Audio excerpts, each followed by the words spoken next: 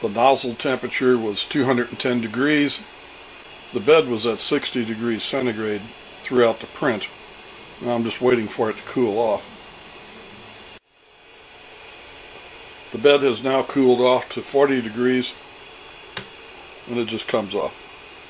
Glass smooth on the bottom.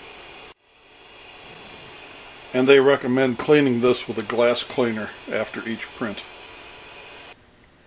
The product name is Mamo Robot.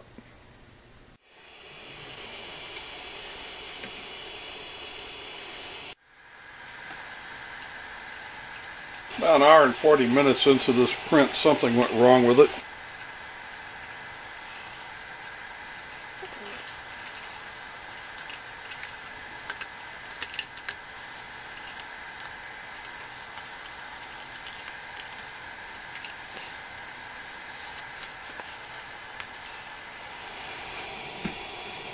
And after pulling all this stuff off of here and all, that still does not want to release.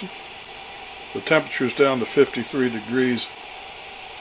Bed temperature is now 35 degrees. It comes right off.